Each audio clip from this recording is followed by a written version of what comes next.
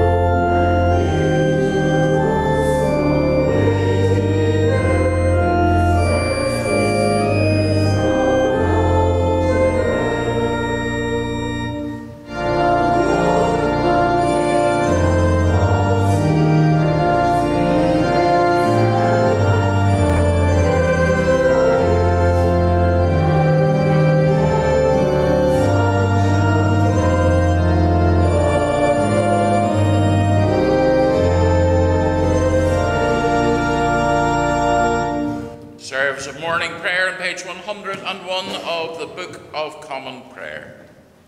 To the only God, our Saviour, through Jesus Christ our Lord, be glory, majesty, dominion and authority before all time and now and forever. Amen. Beloved in Christ, we come together to offer to Almighty God our worship and praise and thanksgiving, to confess our sins and to receive God's forgiveness, to hear his holy word proclaimed, to bring before him our needs and the needs of the world, and to pray that in the power of his Spirit we may serve him and know the greatness of his love. Let us confess our sins to God our Father.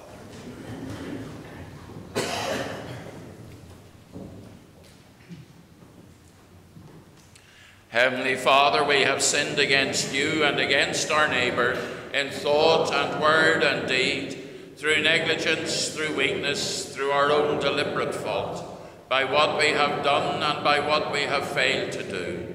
We are truly sorry and repent of all our sins. For the sake of your Son, Jesus Christ, who died for us, forgive us all that is past, and grant that we may serve you in newness of life, to the glory of your name, through Jesus. Almighty God, who forgives all who truly repent, have mercy on you, pardon and deliver you from all your sins, confirm and strengthen you in all goodness, and keep you in eternal life, through Jesus Christ our Lord. Amen. Amen. O Lord, open our lips. O God, make speed to save us. Glory to the Father, to the Son, and to the Holy Spirit. As it was in the beginning, is now, and shall be forever. Amen. Praise the Lord. The Lord's name be praised. And we read the Jubilate on page 104, just across the page. O shout to the Lord in triumph, all the earth. Serve the Lord with gladness and come before his face with songs of joy. Know that the Lord, he is God. It is he who has made us, and we are his. We are his people and the sheep of his pasture. Come into his gates with thanksgiving and into his courts with praise. Give thanks to him and bless his holy name. For the Lord is good. His mercy is forever. His faithfulness throughout all generations. Glory to the Father, and to the Son, and to the Holy Spirit.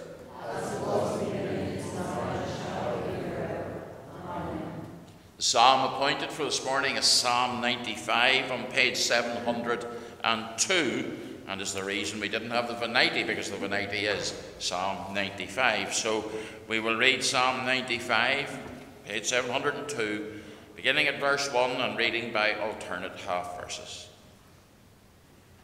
O come, let us sing to the Lord. Let us heartily rejoice in the rock of our salvation. Let us come into his presence with thanksgiving. And be glad in him with psalms. For the Lord is a great God. And a great King above all worlds. In his hand are the depths of the earth. And the heights of the mountains are his also. The sea is his, for he made it. And his hands have woven the dry land. Come, let us worship and bow down. And kneel before the Lord our Maker. For he is our God. We are the people of his pasture and the sheep of his hand. Oh, that today you would listen to his voice. Harden not your hearts as in Armagh, on that day that passed up in the wilderness. When your forebears tested me and put me to the proof. Though they have seen my works. 40 years long I detested that generation and said, This people are wayward in their hearts. They do not know my ways. So I swore in my wrath. They shall not enter into my rest. Glory to the Father, and to the Son, and to the Holy Spirit. As it was in the beginning, is now, and shall be forever. Amen. Amen.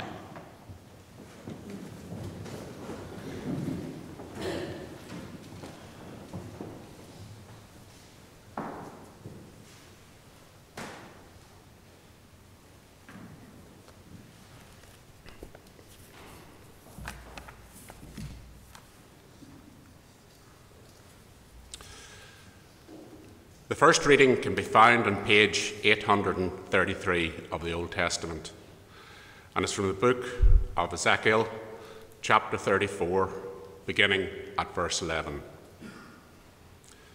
For thus says the Lord God, I myself will search for my sheep and will seek them out. As the shepherds seek out their flocks when they are among their scattered sheep, so I will seek out my sheep. I will rescue them from all the places to which they've been scattered on a day of clouds and thick darkness. I will bring them out from the peoples and gather them from the countries, and will bring them into their own land. And I will feed them on the mountains of Israel, by the watercourses, and in all the inhabited parts of the land. I will feed them with good pasture, and the mountain heights of Israel shall be their pasture. There they shall lie down in good grazing land, and they shall feed on rich pasture on the mountains of Israel. I myself will be the shepherd of my sheep, and I will make them lie down, says the Lord God. I will seek the lost, and I will bring back the strayed, and I will bind up the injured, and I will strengthen the weak. But the fat and the strong I will destroy. I will feed them with justice. Therefore, thus says the Lord God to them, I myself will judge between the fat sheep and the lean sheep. Because you pushed with flank and shoulder and butted at all the weak animals with your horns until you scattered them far and wide, I will save my flock, and they shall no longer be ravaged, and I will judge between sheep and sheep. I will set up over them one shepherd, my servant David, and he shall feed them. He shall feed them and be their shepherd. And I, the Lord, will be their God, and my servant David shall be prince amongst them. I, the Lord, have spoken. This is the word of the Lord. Thanks be to God.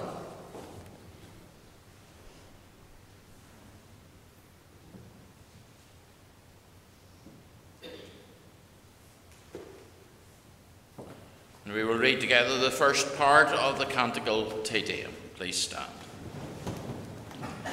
We praise you, O God, we acclaim you as the Lord. All creation worships you, the Father everlasting. To you all angels, all the powers of heaven, the cherubim and seraphim sing in endless praise. Holy, holy, holy Lord, God of power and might. Heaven and earth are full of your glory. The glorious company of apostles praise you. The noble fellowship of prophets praise you. The white-robed army of martyrs praise you. Throughout the world the Holy Church acclaims you. Father of majesty unbounded, your true and only Son, worthy of all praise, the Holy Spirit, advocate and guide.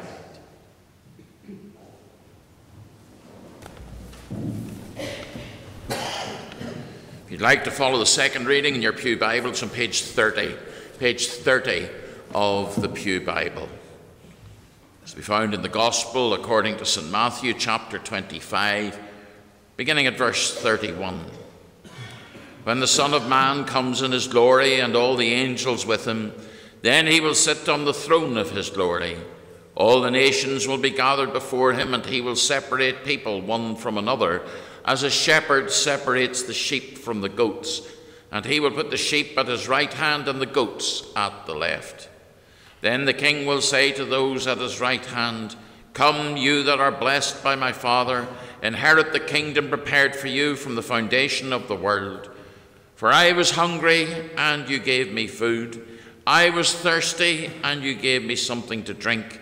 I was a stranger, and you welcomed me.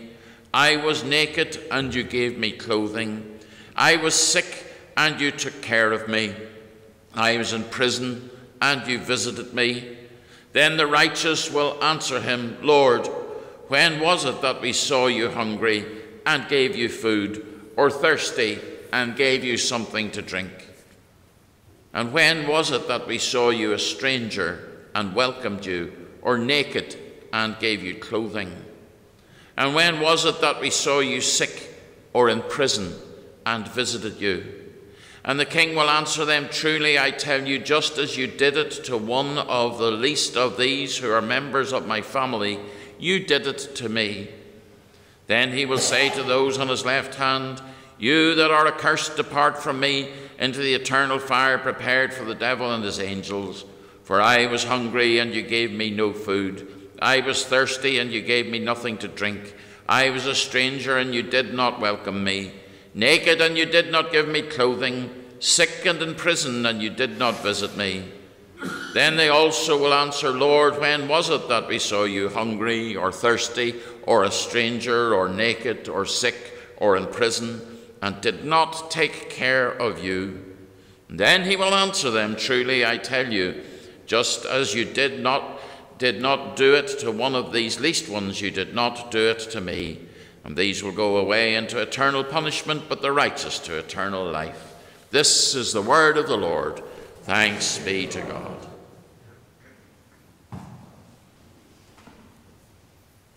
And the Gospel Canticle, the Benedictus. Let us stand together.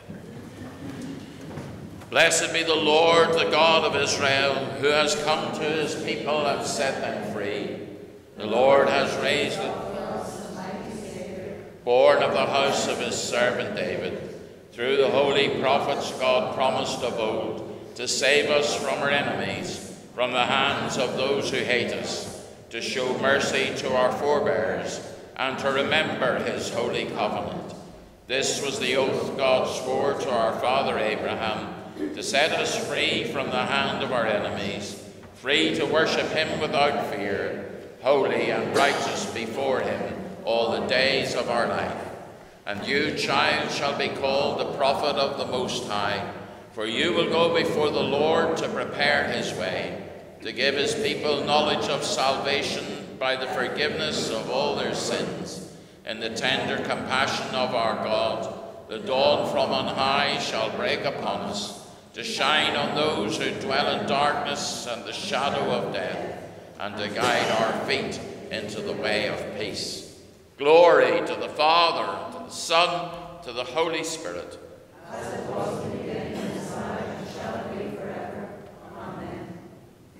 I believe in God, the Father Almighty, creator of heaven and earth. I believe in Jesus Christ, God's only Son, our Lord, who was conceived by the Holy Spirit, born of the Virgin Mary, suffered under Pontius Pilate, was crucified, died, and was buried. He descended to the dead. On the third day he rose again. He ascended into heaven. He is seated at the right hand of the Father, and he will come again to judge the living and the dead.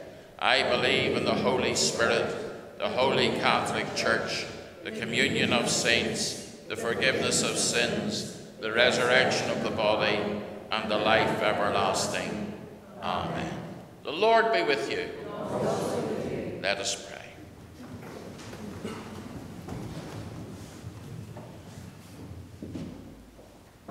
Lord, have mercy. Christ, have mercy. Lord, have mercy. Our Father, who art in heaven, hallowed be thy name. Thy kingdom come, thy will be done on earth as it is in heaven. Give us this day our daily bread, and forgive us our trespasses, as we forgive those who trespass against us. And lead us not into temptation, but deliver us from evil. For thine is the kingdom, the power, and the glory, forever and ever. Amen. Show us your mercy, O Lord. And grant us your salvation. O Lord, save the King. And grant us all wisdom. Let your ministers be clothed with righteousness. And let your church shout for joy. O Lord, save your people. And bless those whom you have chosen. Give peace in our time, O Lord. And let your glory be over all the earth. O God, make clean our hearts within us. And lead us by your Holy Spirit. And today is the Sunday before Advent. Eternal Father, whose Son Jesus Christ ascended to the throne of heaven, that he might rule over all things as Lord and King, keep the church in the unity of the Spirit and in the bond of peace, and bring the whole created order to worship at his feet, who is alive and reigns with you in the Holy Spirit, one God, now and forever. Amen. O God, the author of peace and lover of concord, to know you is eternal life, and to serve you is perfect freedom. Defend us in all assaults of our enemies, that we, surely trusting in your protection, may not fear the power of any adversaries, through Jesus Christ our Lord. Amen. O Lord, our heavenly Father, almighty and ever-living God, we give you thanks for bringing us safely to this day. Keep us from falling into sin or running into danger, and in all things guide us to know and do your will, through Jesus Christ our Lord. Amen. Amen. We sing now a version of the 23rd Psalm. It's hymn number 20, The King of Love, my Shepherd is. Thank you.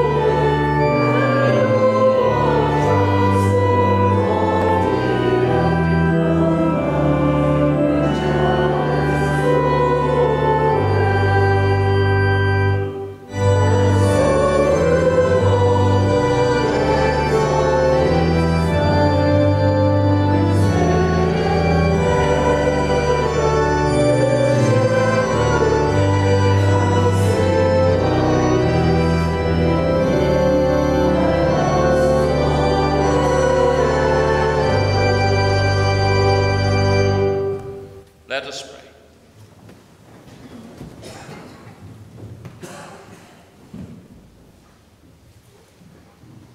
The King of love, my shepherd is. Our readings today, we've contemplated those aspects of the nature of Christ. Christ the King, the shepherd of our souls. Lord Jesus Christ, you are King of kings and Lord of lords. And we bow before you now in humility, the sense of our own unworthiness,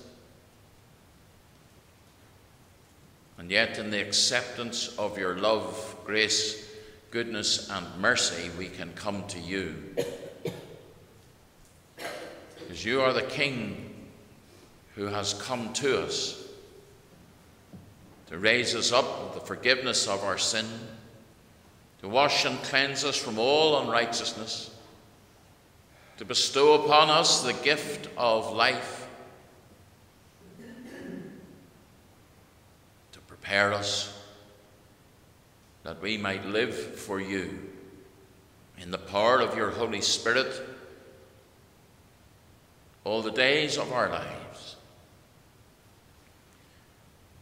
And in your service, we are in the service of all mankind. So, Lord, may we hear your word today and take it to our hearts and print that word upon our lives by the working of your Holy Spirit, that we might be your agents, your ambassadors, that we might be your hands upon the earth. King of love, you are our shepherd. You've called each of us by name. You lead us and guide us, nurture us and attend to us.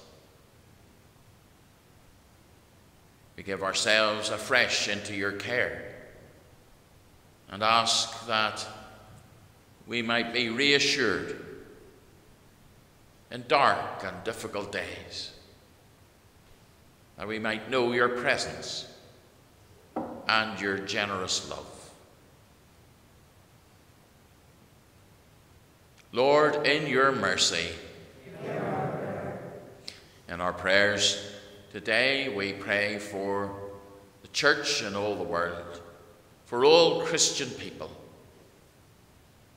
We pray, O Lord, for our brothers and sisters in Christ who in any way are distressed through hardship and persecution. We pray that we might not only support them in prayer, but in every way that we can. We pray, O Lord, for the leaders of our church, and we pray for John, our bishop, and we pray for him as he leads not only our diocese, but as primate leads the whole Church of Ireland. Bestow upon your servant John the gifts of leadership and service that he will require day by day as he goes forward in your name.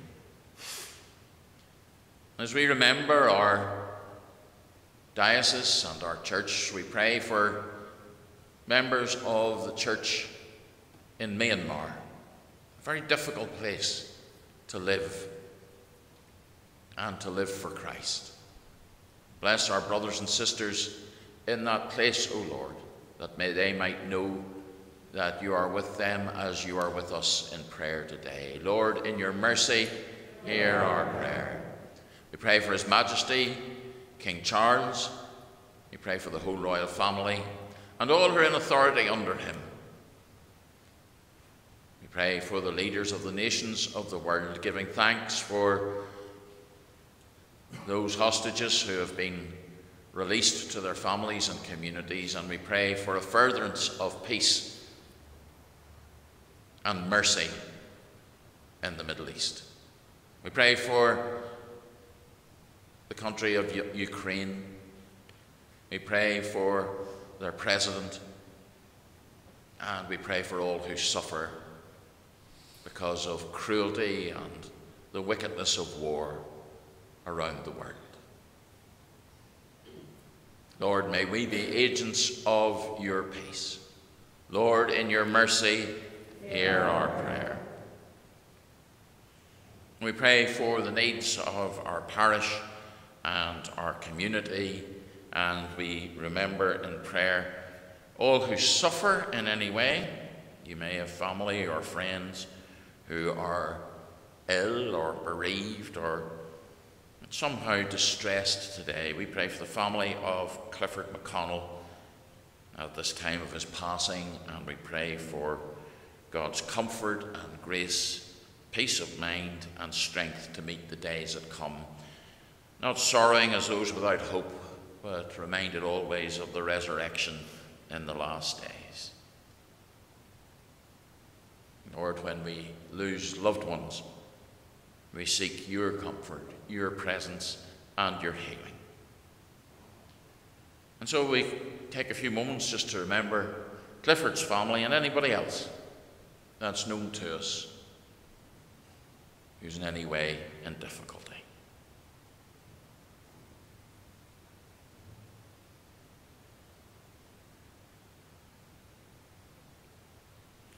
And as we've interceded for many people in our prayers this morning, it's never wrong to bring to God our own needs, our own joy and happiness, our worries and cares, as we come close to a Father who loves us with a tenderness and compassion beyond measure. So we take a few moments in the stillness of this place to bring our own requests and prayers.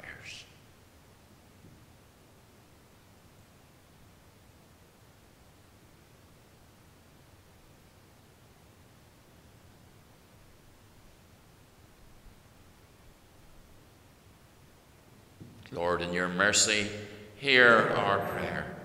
And we never forget, or should never forget, always to give thanks to God. Giving thanks to you, O Lord, in every circumstance. We bless your holy name, that you have created us, given us the gift of life, the gift of new life and fellowship with you in Christ Jesus our Lord. Go before us into the days that are ahead, that we might do your will in all and every circumstance. And we conclude our prayers in the words of the grace. The grace of our Lord Jesus Christ, the love of God and the fellowship of the Holy Spirit be with us all evermore. Amen.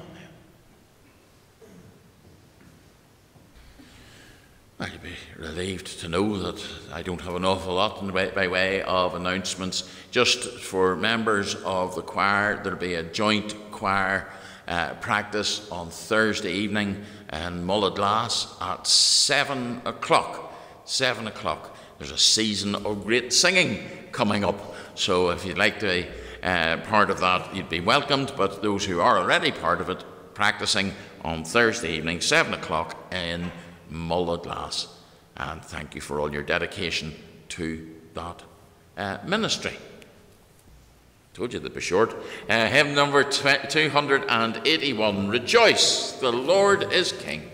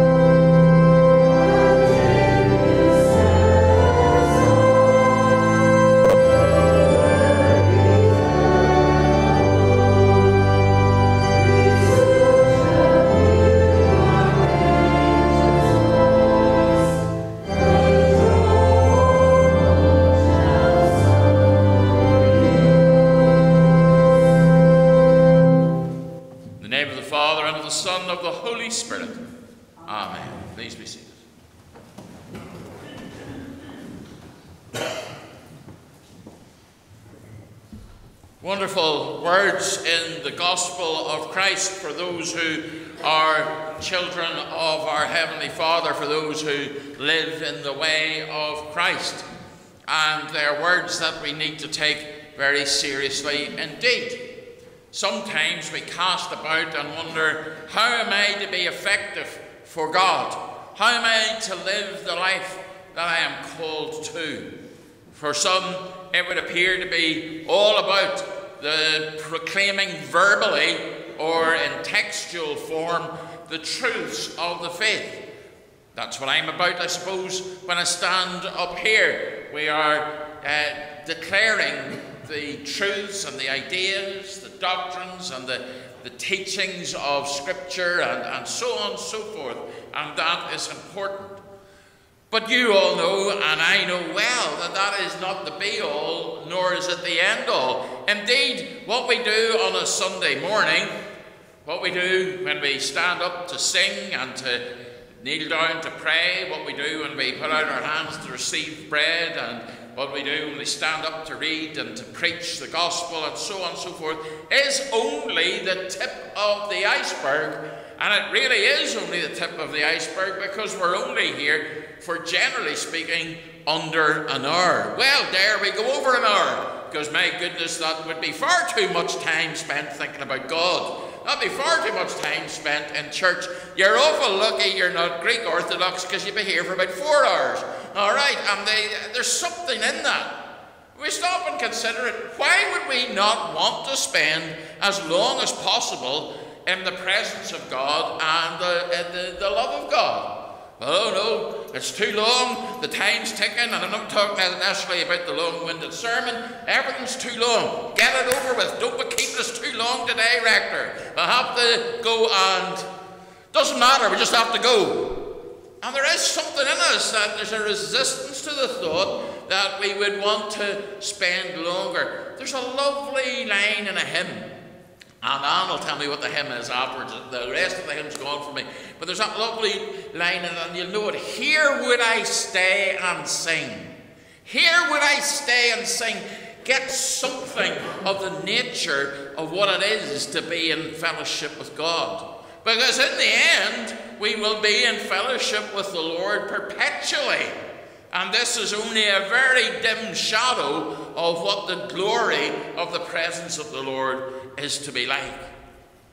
What's the rest of the iceberg then? What's under the water if only 50 to 60 minutes a week is spent in public worship? What's the rest? How are we to be? What does it mean to be Christian? It's not all about being here. It is about being here, but it's not all about being here. It's all the other things of the faith.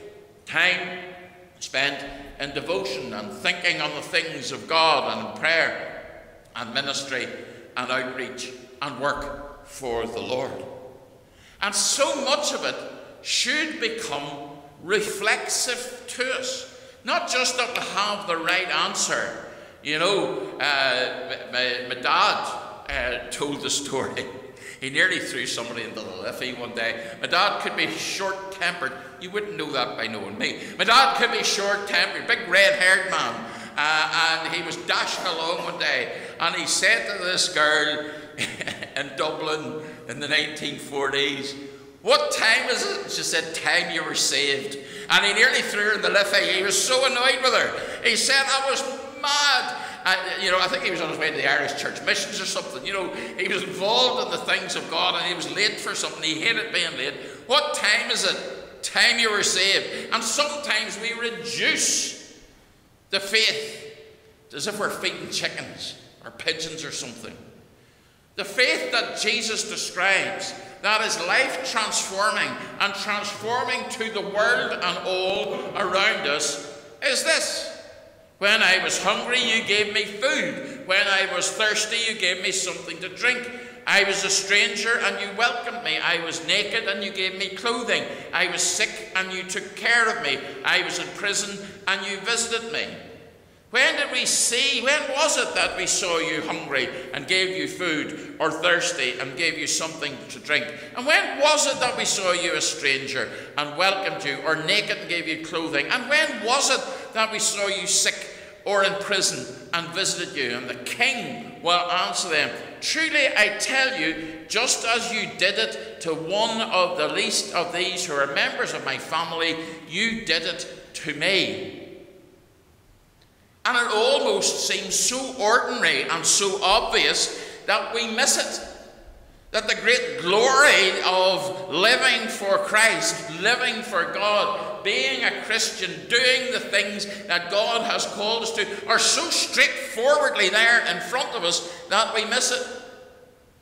We had the great privilege of living for 8.5 years between the sea and the Ox Mountains in County Sligo. I didn't even know there were mountains called the Ox Mountains until I moved there. And it was a glorious, beautiful place. And very often I say to people, oh, we lived in County Sligo. They say, it was a lovely, beautiful place.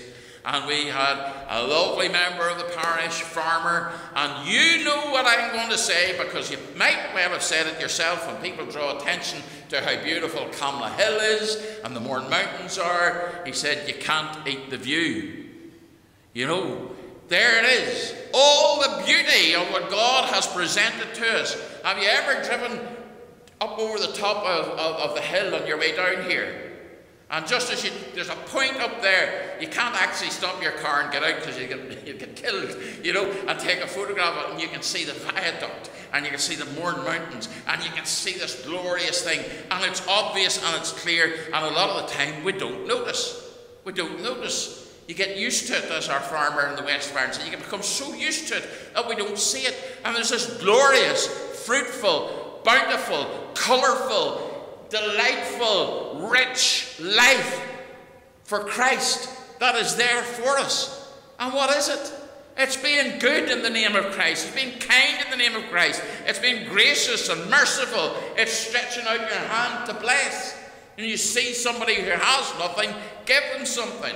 You see somebody who's in hard times, look after them. When you see somebody who has nothing to drink, give them a drink. All those sorts of things. Because these things are counterintuitive to how the world teaches us, which is to preserve ourselves, to keep our stuff to ourselves, to look after the things that are important to us. And I hate with a passion the phrase, charity begins at home. Well, of course we're kind to the people around us, but it's so often used as an opt-out clause for doing something to people over there or out there. Of course we're good to the people around us. If we're not, we need to have a really good look at ourselves. We need to have a really good study of our face in the mirror if we're not looking after the people in our home and in our home community.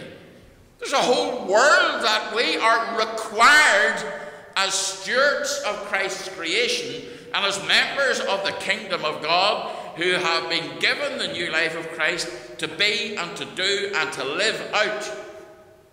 And we may not be physically terribly active. You may not be able to run down the road after somebody to give them a loaf of bread. You may not be able to physically do that. But we all have the means to do something. We all have the means to reach out and bless. And in the doing of it, be so unself-conscious that we don't think about it. We just do it. Come, you that are blessed by my Father, to inherit the kingdom. For when I was hungry, you gave me food.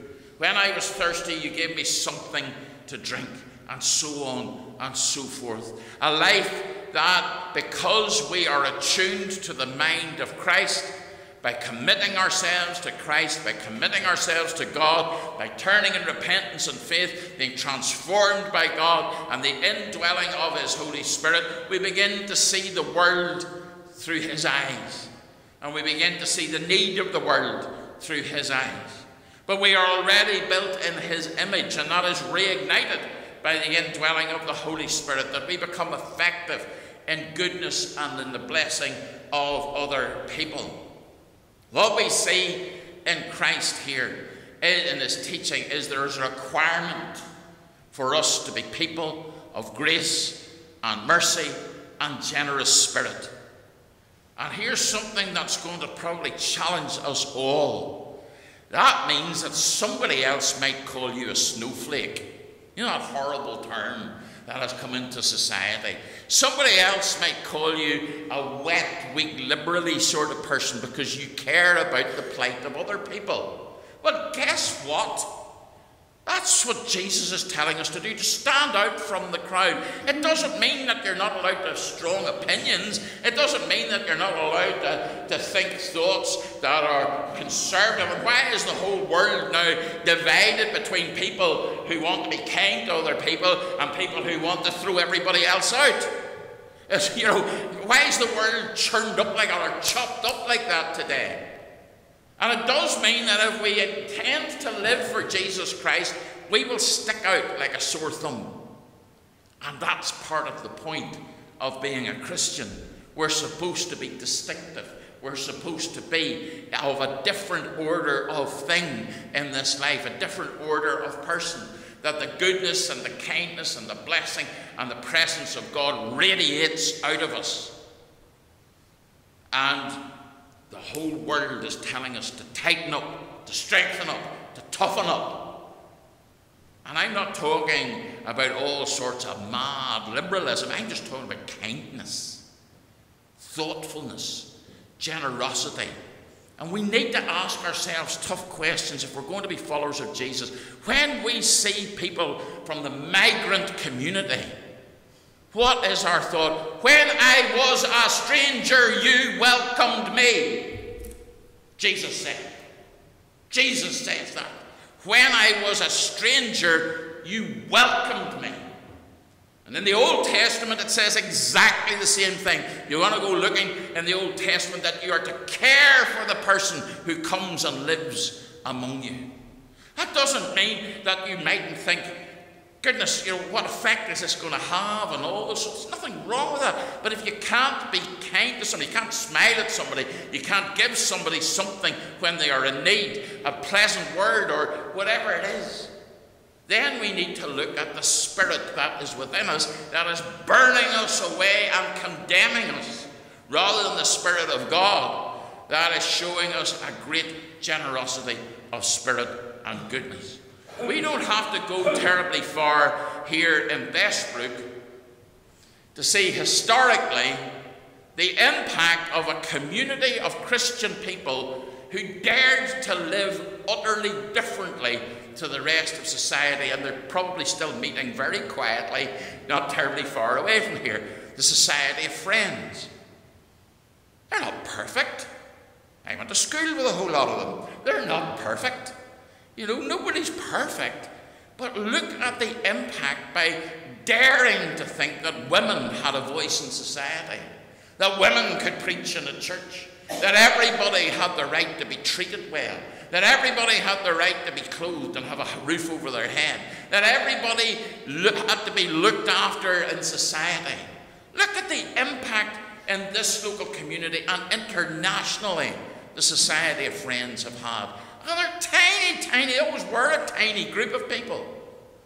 And we're supposed to be the salt that brings the flavour to the world, the light, the little dim flickering light that isn't just in my small corner, but as a city on a hill, as a beacon to the world. And we're supposed to shine and live.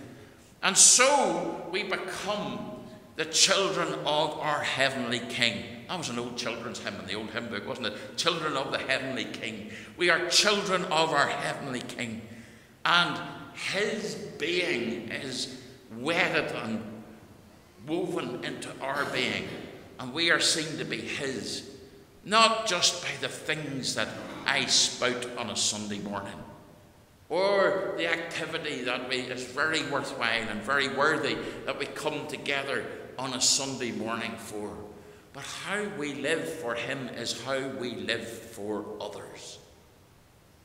It's the only way people see that Jesus is alive, Jesus is Lord, Jesus is our shepherd and our King, is how we are with them. How are we to be? When I was hungry, you gave me food. When I was thirsty, you gave me a drink. When I was a stranger, you welcomed me. When I was naked, you gave me clothing. When I was sick, you took care of me. When I was in prison, you visited me. And the righteous will answer him, Lord, when was it that we saw you like this? And he says, truly I tell you, when you did it to one of the least of those who are members of my family, you did it to me. That is what it is to be a member of the kingdom of God and a follower of our sovereign Lord, Jesus Christ, our Saviour. As we bring our gifts now, we sing the hymn number 106.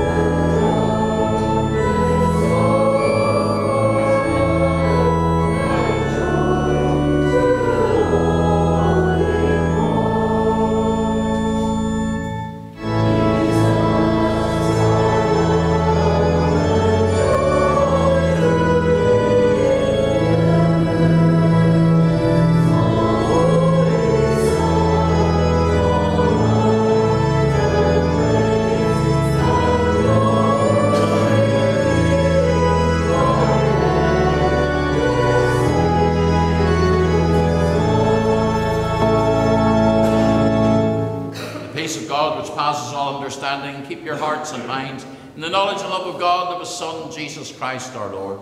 The blessing of God Almighty, the Father, the Son, and the Holy Spirit be among you and remain with you now and always. Amen.